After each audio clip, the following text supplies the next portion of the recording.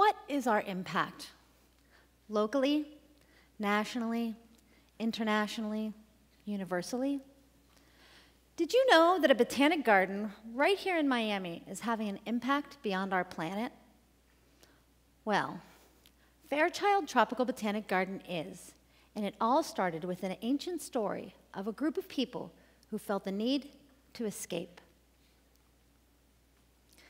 Thousands of years ago, a group of explorers set out to colonize a new land. Leaving Asia in small seafaring canoes, these brave travelers were in search of a new home. No one knew why they left, whether it was war or famine or just curiosity. Taking with them only what they could carry, they had to make some difficult decisions. Without knowing where they were going and what they would find when they got there, they chose plants. Specifically, seeds and cuttings of plants that were important culturally, medicinally, for food, and for building materials. You can actually follow their journey based on the plants found along the way.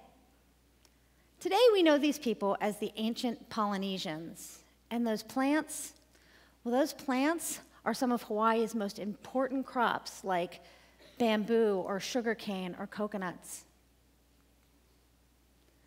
That was the story that I told during my initial meeting with the scientists, engineers, and directors at NASA's Kennedy Space Center that made the director of human space exploration say, "Wow, that's like our mission to Mars." And it was then we knew that we had a new era of education and research at Fairchild Tropical Botanic Garden. What we proposed was to assist NASA scientists in testing crop options for growth on the International Space Station by engaging our huge network of thousands of middle and high school students that were already engaged in Fairchild's award-winning environmental science program, the Fairchild Challenge. And this was something that had never been done before. And it all started with a simple garden crop, red romaine lettuce. Well, red romaine lettuce met all of the criteria set forth by NASA for growth on the space station. It grows in small spaces, thrives under LED lights, produces large amounts of edible biomass, and provides vitamins not found in processed diets. Now, currently at NASA Kennedy Space Center, they've been testing a very small variety of plants over the years that they've been doing this. But with Fairchild's expertise, we were able to expand those options. To date, students, middle and high school students, have tested 91 varieties that meet these criteria. Some of those that we suggested were plants that were known for their use in long-distance travel. This is Tetra Gonia. Tetra Gonia was used by Captain Cook on the Endeavour to prevent scurvy amongst his crew. The smart scientist at Fairchild also knew that this plant was high in vitamin K. And vitamin K is very important in preventing bone mass loss, something that astronauts face all the time. Now, our biggest challenge was to replicate the state-of-the-art and very expensive growth chamber found on the International Space Station with something that was more cost-effective for a nonprofit organization and could also withstand the wear and tear of a school classroom. Imagine that. Using only store-bought materials, Home Depot, Lowe's, Blick Art Supplies, we were actually able to replicate that growth chamber. The only thing that we couldn't replicate was zero gravity. But the scientists at NASA told us, don't worry about it. When we get to Mars, there'll be gravity. Who'd have thought? Now, to date, we have homemade growth chambers in 135 middle and high schools across South Florida, where they're testing research protocols that were designed in partnership with NASA scientist Dr. Joya Massa, where students are testing these different varieties in this homemade growth chamber. Something unique. all the while using that red romaine lettuce as their control. Now, since the Fairchild Challenge, the program that this was being implemented in, is a program that is facilitated by teachers, it was very important for us to make sure that the teachers were comfortable with the material that we were providing. It was a new level of rigor in research that they had never done before. NASA scientists agreed to come to Fairchild and train the teachers. Very helpful. And what happened was amazing. Students who had never grown anything were propagating plants in their classroom.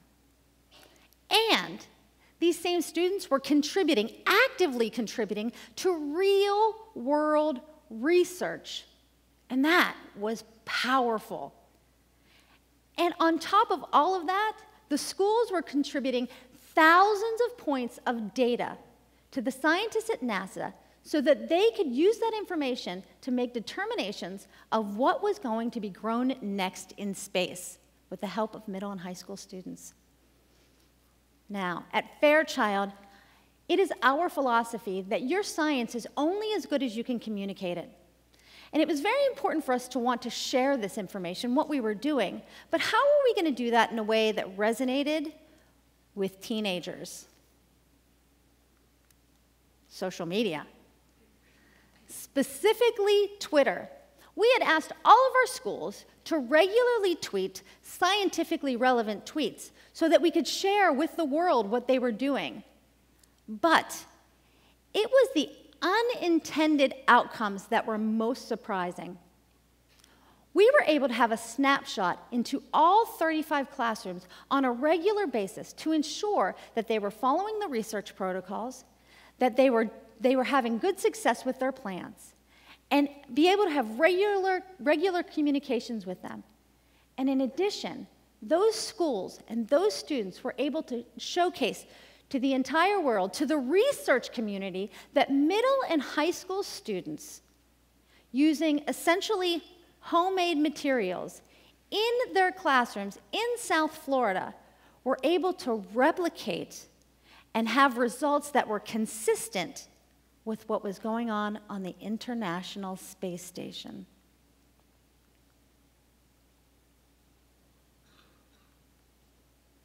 Now, for NASA, this was tremendous. They were able to test thousands of different, thousands of pieces of data. They were able to test 20 times as many varieties of plants than they ever had the option of testing. And with that, they recognized that this was very important to continuing their research. In August of 2016, they awarded Fairchild a grant for $1.25 million to continue our research.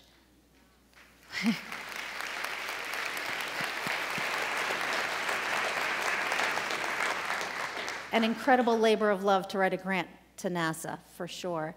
And what we're able to do now is what the Fairchild Challenge is truly all about.